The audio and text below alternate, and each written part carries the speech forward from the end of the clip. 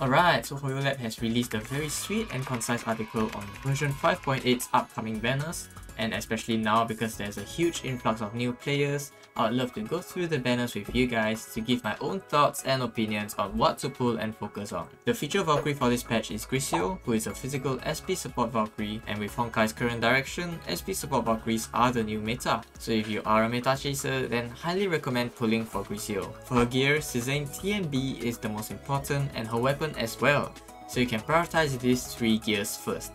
In the 5th and 6th week, Carole will be back along with the Paganini set. Honestly, Paganini has been quite important for both physical and elemental teams, especially Paganini M due to the shield break bonus. Maybe not as important as Griseo, but the good thing is that for Carole's gear, getting Paganini M is ample good. For the SP supply line, if you are building a physical team, I recommend to go with Griseo as she is the newest and her kit may be more useful in the future. Next, for the expansion supply, each patch is split into 6 weeks, and around each week we get a banner rotation. The first week, which features Hershey of Sentience, has just ended, and she is of super high priority. If you have pulled for her, then congrats on your pulls. If you haven't, then no worries, because starter supply for new captains is also an outlet to pull, although it may come at a 50-50 with Hershey of Flame Scion. Second week features Mobius, a lightning DPS Valkyrie, and right now there's a lot of lightning DPS Valkyries on the line, so it really depends on who you want to get.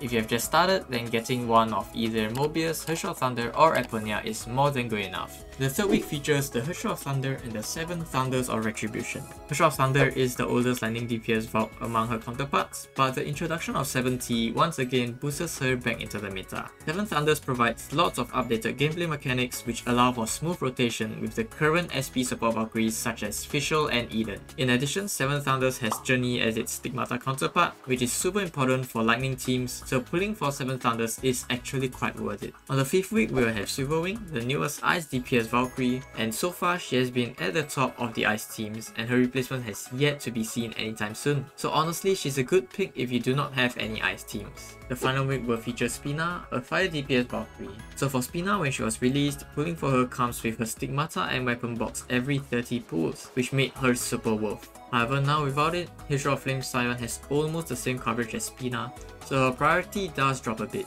Additionally, version 5.8 BP is on De Ancora, which has similar coverage due to both being Ignite heavy Valkyries. What's more, version 5.9 will introduce Vilvi, another Fire DPS Valkyrie. So in this case, if you wish to build your fire team, I would prioritize either getting Hershey of Flame Scion or saving up for the upcoming Vilvi. Moving on, we have Elves, and Elves are pretty much endgame content for endgame players as it has little impact on low to mid tier players. Unless you are a collector, then pulling for Elves is on the lower priority for sure, as you'd rather be saving up for a new Valkyrie instead. For those who plan to pull Elves, Tesla Zero will boost your physical teams, while Bella will help out with your lightning teams. For Bella, there is a newer lightning elf, Client, which I believe outperforms Bella quite straightforwardly. So pulling for Bella is really for collection purposes, which I do quite like her design a lot. Lastly, we have the outfit supply for Stygian Nymphs, which is completely for aesthetics purposes. If you have spare crystals, then yes, you can pull for outfit too. So overall for this patch, I would prioritize getting Hershey of Sentience and Griseo first, followed by any DPS of any elemental teams, then Carole's Stigmata, and finally the Elves. If you plan to pass on this version's banner, then yeah, saving for the future banner is also a viable option as well. That's it for this video. I hope you find it helpful. Do hit the like and subscribe button if you haven't, and honestly, huge appreciation to everyone who has. Click here to check out my crystal spending guide if you wish to know more in depth on crystal saving and spending strategies. Until then, I'll see you in the next one. Woo!